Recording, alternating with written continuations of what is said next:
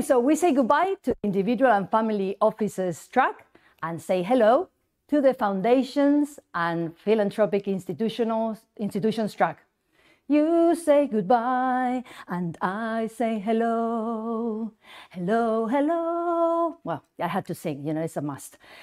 Remember, we have a hashtag F121 where you can share any comments, suggestions, and constructive criticism. Important to insist on the constructive aspect about this year's edition so we can bring you better content every year. You can also use the chat feature in the platform, remember.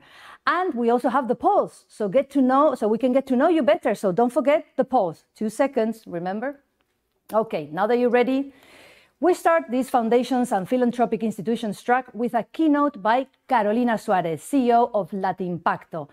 Based on her experience working with philanthropic organizations interested in impact investing, she will go through the more common reasons and options for mission-driven entities to invest for a positive impact. So, welcome, Carolina.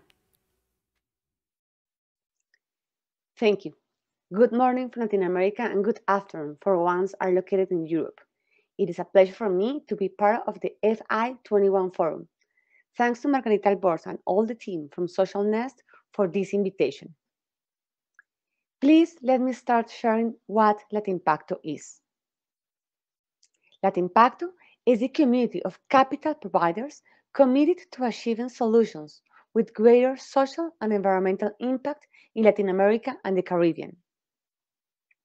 Today, we have more than 100 members. We bring together individuals and organizations, all of them capital providers from any sector investing in Latin America and the Caribbean who are interested to deploy in a more strategic way their resources, financial and non-financial, for a greater social and environmental impact. We are glad that Social Nest Foundation is one of our members. Latimpacto is part of a family of networks in Europe, Asia, and Africa. EVPA, AVPN, and AVPA are Latimpacto's sister networks in those regions. These networks jointly comprise more than 1,300 members and have over 70 years developing an extensive body of knowledge in social investment. The 4 regional organizations have a deep relationships with prominent investors in the United States and Canada. At Latimpacto, we want to strengthen investments along the continuum of capital, providing new models of investing and improving more strategic use of its resources aimed at generating greater social and environmental impact and different risk profiles. We built a bridge between 2 non-opposing but rather complementary worlds. Traditional philanthropy, which would like to include new stakeholders, tools and models to achieve social and environmental solutions with a greater impact, and also impact investors, those wanting to invest in environmental impact initiatives without giving a financial returns. Now, let's focus on this session. Why and how Foundation, as a philanthropic organization, can advance in its mission to improve the creation of impact? Let's have some details and some data. As of October 2020, before the pandemic, there was an annual gap of $2.5 trillion to meet the SDGs. $1 trillion extra was added for the gap created after the COVID-19, and it could increase up to $4 trillion. The Billion to Trillions campaign, led by the UN, points out that closing this gap requires not only more resources, but also invite us to think how this capital will be raised and deployed. For this reason, now, more than ever, we need to strengthen collaboration and encourage the use of innovative financial mechanisms by different actors. Here, the role of foundations, or second-tier foundations, as they are called in Latin America, play a fundamental role in generating more significant social and environmental impact. Foundations have unique assets, which differentiate them from other actors in the ecosystem and therefore make them more attractive. First, they have patient capital and flexibility that allows them to finance early-stage social purpose organizations, which might not generate financial returns, but do give enormous returns to society. Second, thanks to this patient and flexible capital, they take risks that the public sector cannot assume due to its fiduciary obligations to protect public assets. Foundations can also take risks that the private sector is not willing to take, since they must ensure financial returns. In line with above, foundations are motivated by the cause and can innovate and invest in sectors and markets that other actors are unwilling to enter. By being flexible and patient, foundations have the opportunity to develop financial instruments that go beyond donations, such as result-based financing. We must understand that a foundation is not synonymous for donation, but rather is an agent that generates changes and transformations towards a more significant social and environmental impact. Foundations and endowments play a significant role. They can be used to achieve a more relevant impact and play a fundamental role, as I mentioned before. In the UK, a new Charities Act was passed in 2016, making it clear that the obligation of trustees of foundation is not just to make money, but to achieve good economic, social, and environmental performance. This law defines social investments and gives charities the power to make those investments. The law states that you must A. directly promote the purpose of the charity, and B. achieve a financial return for the charity.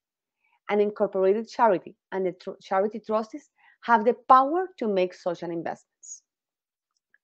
On the other hand, in Brazil, the use of endowments was regulated in January 2019.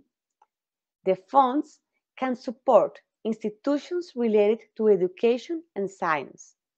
The text defines the legal and governance structure of endowment funds, clarifying the constitution process and providing more security for donors. Equity capital cannot be used to defray, for example, eventual labor lawsuits or losses due to institutional mismanagement. Now, two concrete cases of success of the use of endowment. First, the Ford Foundation. In April 2017, its board of directors approved $1 billion mission-related investment allocation from its $12 billion endowment, the most significant endowment commitment to date. $30 million of that endowment was invested in helping solve the U.S. housing crisis, invested in a community improvement development bond, and financing for affordable and green home construction. This approach was so successful that Ford is doing the same for financial services for vulnerable populations. This example has inspired other foundations to follow on how to solve systematic social and environmental problems. On the other hand, in Portugal, the Calouste Gulbenkian Foundation, a member of our sister network in Europe, EVPA, is among the ones that are leading this way in Europe.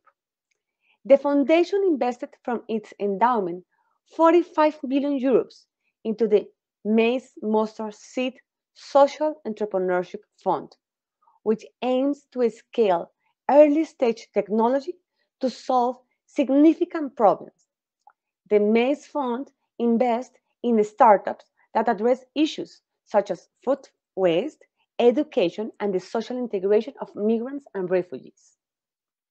These examples demonstrate the power of using endowments to maximize impact. When foundations have trillions of assets but do not recognize or activate all of the resources, they fall short. So the invitation today is to make the use of the resources and take advantage of the full potential of all their assets. In addition to the financial resources that foundations have, providing non-financial support is key and critical in order to ensure a sustainable impact. Non-financial support is the process of providing support services to a social purpose organization to maximize its social impact, increase its financial sustainability, or strengthen its organizational resilience. Foundations at the time of generating impact not only study the financial resources that they are going to deliver to the entity, but also make a more in-depth evaluation during the due diligence process that will allow them to develop the non-financial support plan, which includes the baseline, the goals, milestones, and expected results for the social purpose organizations. The forms in which organizations can provide non-financial support can range from occupying a place on the board of directors of the social purpose organizations, improving impact and management system, building organization capacity, and providing access to networks, among others. All these practices must be supported by impact management good practices. We have already seen how different actors invest many resources. When it comes to seeing the transformation, they fall short because they still do not understand the change that is being achieved. As defined by EVPA, impact measurement and management practices measures and monitors the change created by an organization, activities, and uses this information or data to refine activities to increase positive outcomes and reduce potentially negative results. Measurement should be based on measuring and managing the impact of a specific investment and how the investor themselves contribute to that impact. For this, it is crucial to start by establishing impact objectives. During the structuring of the agreement, investors define the products, results, and impact, and also best indicators that can show social purpose organizations' progress, so that finally, at the end of the integration period, the generated impact can be verified and assessed. All this in terms of a foundation, but now, what if we multiply these tangible and intangible assets by strengthening more alliances and collaborations between foundations? Without a doubt, the collaboration and the creation of common funds will increase this impact that a single foundation could create. We can mention several examples. The MacArthur Foundation launched the C3 initiative in 2019 to foster impact investment, totaling up to $150 million to support funds and intermediaries that demonstrate catalytic capital use across industries and geographies. C3 investments set the stage for other investors, both impact-oriented and conventional, to participate and drive additional growth. The Rockefeller Foundation and the Media Network joined the initiative as strategic partners in C3, each providing a portion of the funding. For its part, in Brazil, a group of foundations created in 2016 created the Foundations and Impact Institutes as a laboratory where organizations could invest for the first time in impact businesses. Their initial challenge was to test the investment instruments and the relevance to the third sector. The initiative was structured in two clear objectives. The first and central, to learn how a foundation or institute, as they call in Brazil, can make investments in impact businesses. The second, to generate knowledge on the subject of the participant and the sector as a whole. The initial 19 members pledged to invest $10,000 each. The total amount was divided into three large parts, plus a fourth to cover the expense of the process. Each of the three amounts was invested using a different instrument, and each foundation could decide in which investment it wanted to participate. The instruments defined the test were loan guarantee, loan, and participation in private equity. Latimpacto documented this case study on its landscape study launched on February 2021. Welcome to read it, and you can find the case in this in our webpage, ecosistema.latimpacto.org. Based on this success story, which Fabio Devani, one of the FIB promoters, shared with Social Value Foundation in Spain, thanks to one of our first connection from Latimpacto in 2019, the Impact Foundations Fund was structured in Spain. The initiative is promoted by Open Value Foundation and NSBAT Foundation with the collaboration of Ship2Be Foundation, whose purpose is to strengthen projects with high social impact through venture philanthropy and impact investment.